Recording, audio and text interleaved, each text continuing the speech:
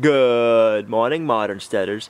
This morning we gotta divvy up and divide our meat chicks into two different chicken tractors. They're getting too big to have them all together. So let's go do that.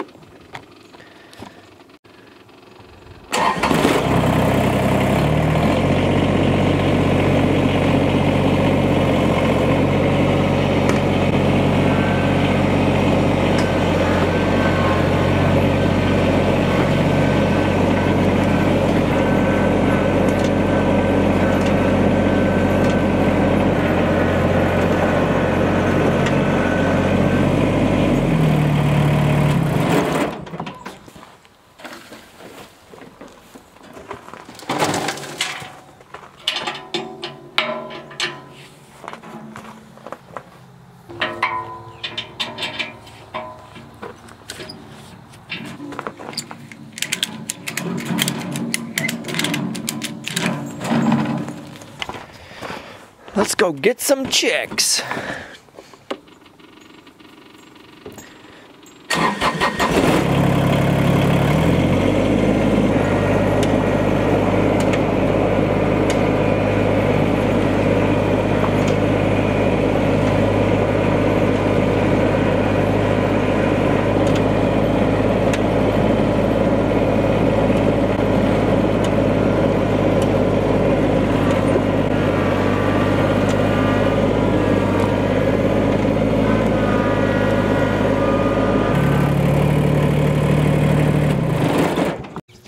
Pluto saw the dog kennel on the tractor and she knows what that means. You know what? It's gonna be a lot easier if we just bring the kennel in the chicken coop with us.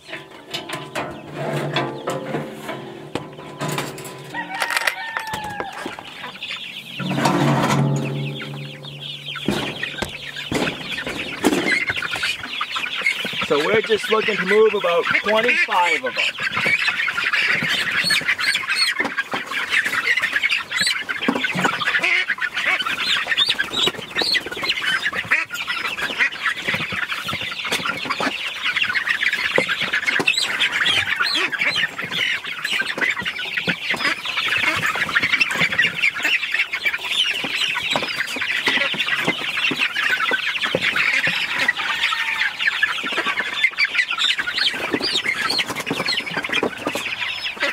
That makes 5.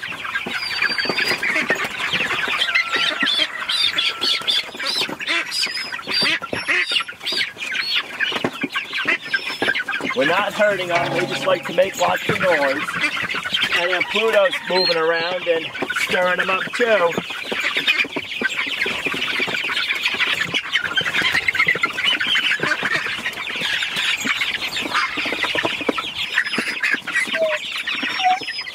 Alright, we're gonna move this batch of chicks to their new chicken tractor. Luckily, they don't got a long commute.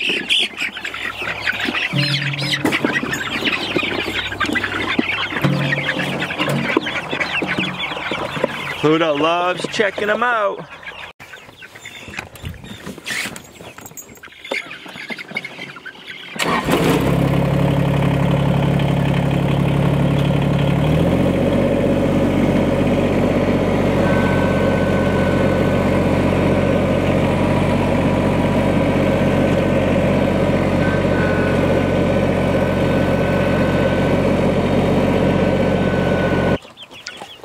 Now that wasn't a bad commute.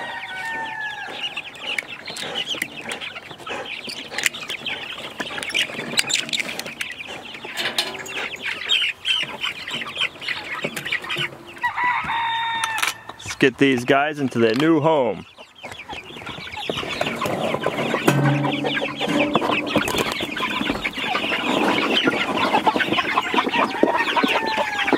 Well, the plan was to have the Silky back into New York City, and we'll do that after this. And we were hoping to have the bigger roosters either in freezer camp or have sold them. But we've been busy building the off-grid outdoor kitchen project, so we've gotten behind on a few things, and that's life. So we need to learn to adapt and overcome. We're gonna leave them in here with the bigger roosters, and when we have time, we'll process these 2 barred rock roosters. You guys ready? You ready? They're shy. Don't be bashful.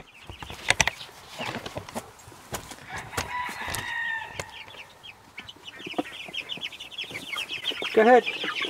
There's more of you than there is of them.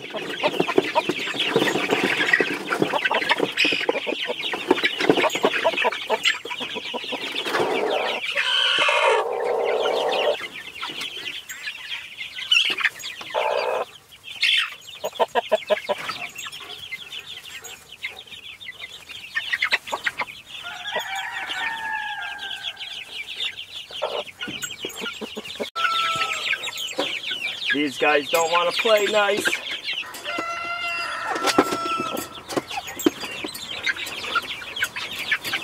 Like I said, we always have to adapt and overcome. Those 2 roosters weren't having all the little roosters in here. I didn't want to come home from work and find a bunch of these little guys all beaten up. So we're gonna put the Silky in New York City, where she came from. These 2 roosters, we're gonna have to process them when we get home from work and get them in the freezer.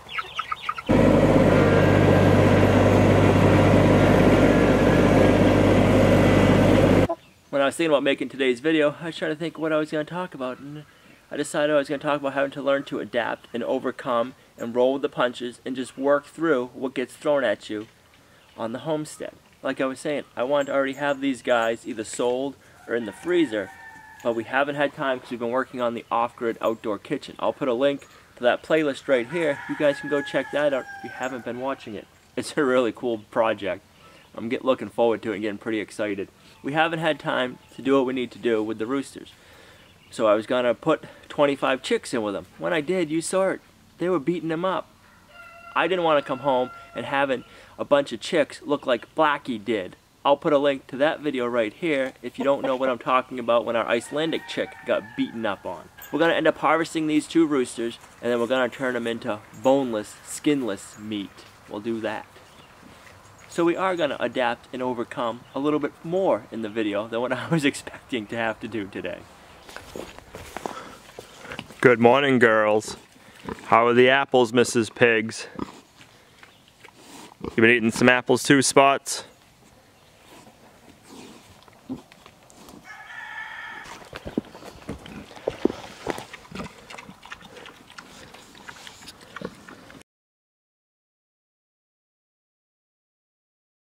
So this next part's not a job that I take lightly, but if you're going to be a modern homesteader, it's something you're going to have to think about and decide if you're raising animals. Are you going to be able to do this yourself? You want to be able to do it respectfully to the animal and quickly. It shouldn't be messy. You might get a little blood here and there, but if you do it right, the animal will be calm and you'll have a nice clean work area.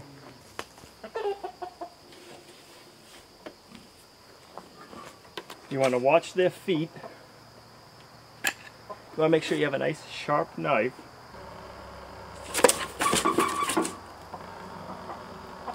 And that's it. Just let them drain out. Let it be peacefully as possible. You're going to have kicking. You want to thank the animal right about now.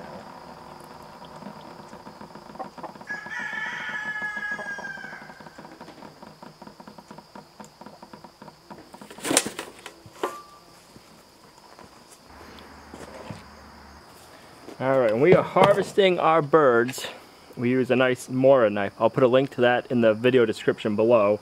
And it works really well for harvesting and bleeding out the bird. When it comes to processing them into meat, it works, but it's not that thin. We really don't have a great knife for that yet, but we're going to use a boning knife. If you had a fillet knife, that would work pretty good.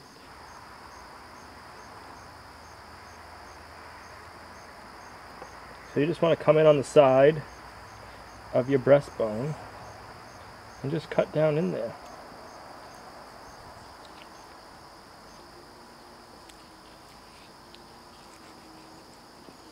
Now, being heritage breeds, you're not going to get big breast meats. They are smaller, but they have so much more flavor.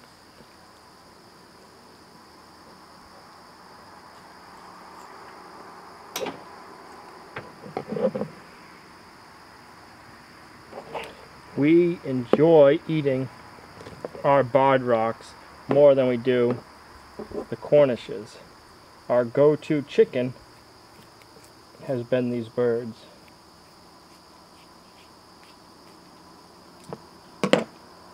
So that's a chicken breast. It's not huge, but it's packed with flavor and plenty of nutrition.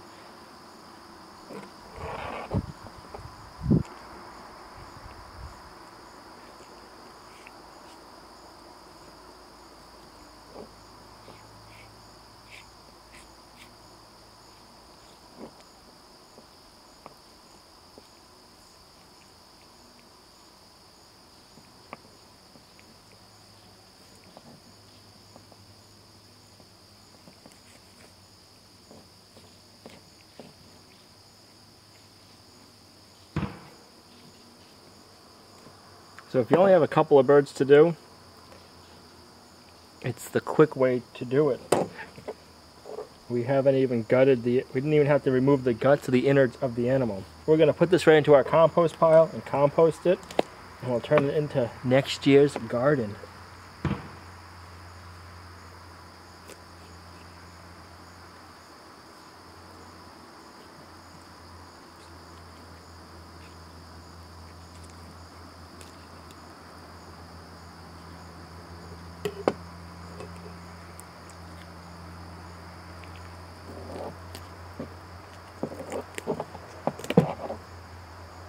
One leg, and now we'll get the other one.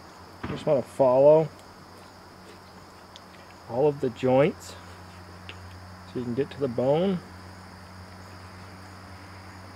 Give it a good push, it dislocates it out of the socket, and then we can just spin it.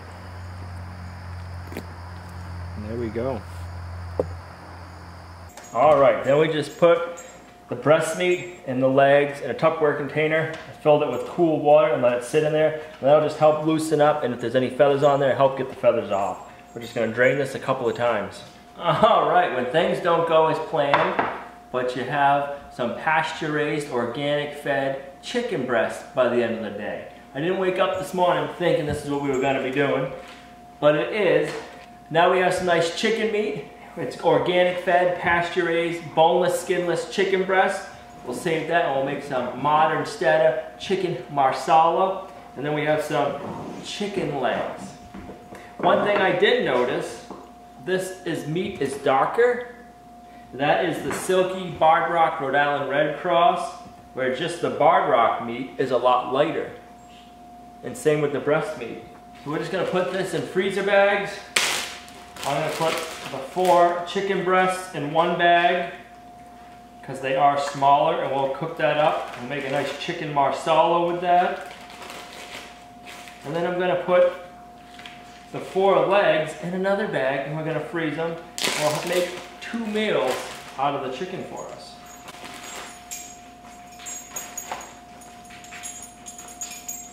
It didn't take that much time to process these birds and get them put into the freezer. These 2 birds took less than an hour, and that's with videotaping and taking our time. If you want to know more about processing your own food and being more in detailed with photos, let me know, because we're going to be starting our website soon. We can be doing blog posts on those. Hope you enjoyed today's video. If you did, make sure you give it a thumbs up, share it. It's really helping our channel grow. And if you know of anybody that wants to learn how to make boneless, skinless chicken breasts, share the video with them. And we'll see you right here tomorrow with our Modern Homesteader update at Lumnah Acres, a guide to modern homesteading, self-sufficiency, and freedom. Bye.